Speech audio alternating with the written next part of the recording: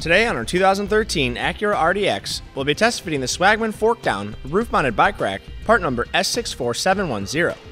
We'll begin our test fit by placing the bike rack onto the vehicle's crossbars. We'll use the silver bracket to go on the underside of the front crossbar and up into the front part of the bike rack.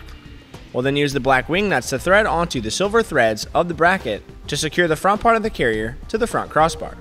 We'll then move to the rear of the carrier, where this time we will slide the silver bracket down onto the bike rack through the holes and use the black plate to slide onto the threaded bolts of the bracket up against the bottom side of the rear crossbar.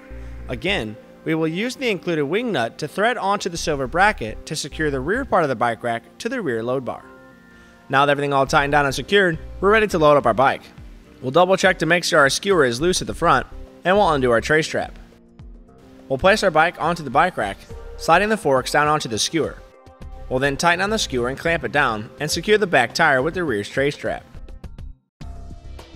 Now with our bike all loaded up, that'll complete today's test fit for the Swagman fork-down roof-mounted bike rack, part number S64710 on our 2013 Acura RDX.